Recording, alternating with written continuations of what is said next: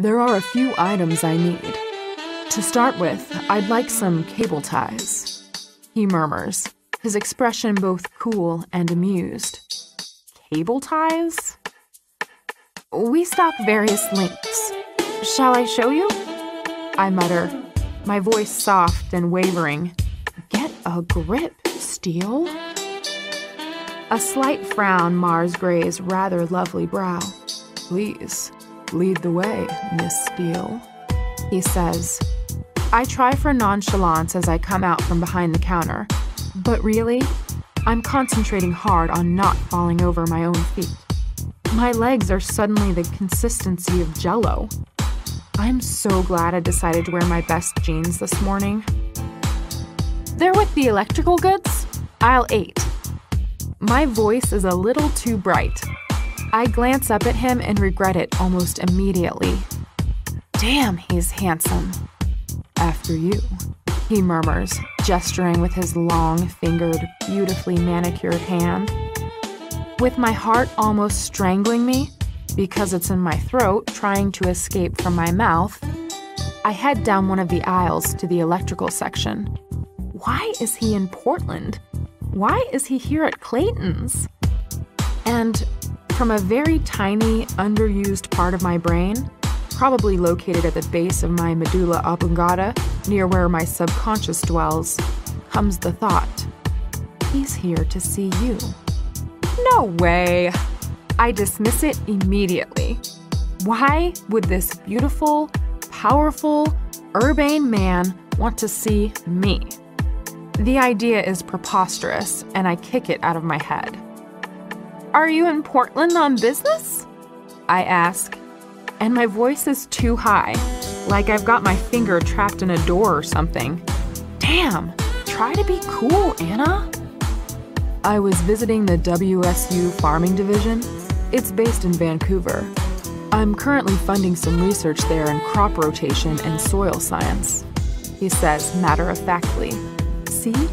Not here to find you at all, my subconscious sneers at me, loud, proud, and pouty.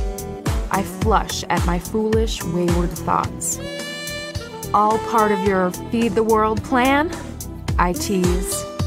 Something like that, he acknowledges, and his lips quirk up in a half-smile. He gazes at the selection of cable ties we stock at Clayton's. What on earth is he going to do with those? I cannot picture him as a do-it-yourselfer at all. His fingers trail across the various packages displayed, and for some inexplicable reason, I have to look away. He bends and selects a packet. These will do, he says with his oh-so-secret smile.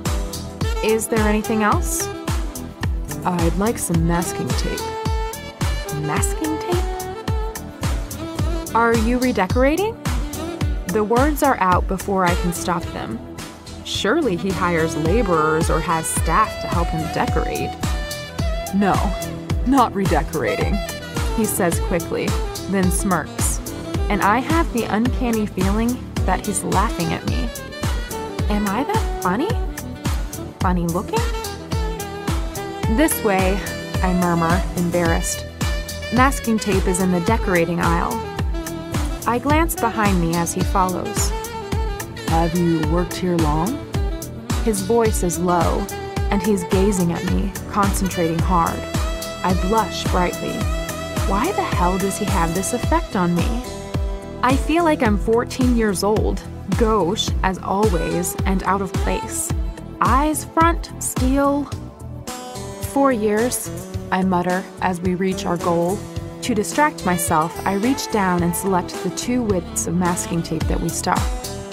I'll take that one, Grace says softly, pointing to the wider tape, which I pass to him. Our fingers brush very briefly, and the current is there again, zapping through me like I've touched an exposed wire. I gasp involuntarily as I feel it all the way down to somewhere dark and unexplored, deep in my belly. Desperately, I scrabble around for my equilibrium. Anything else? My voice is husky and breathy. His eyes widen slightly, Some rope, I think. His voice mirrors mine, husky.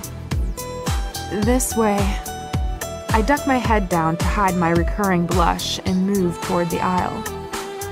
What sort were you after?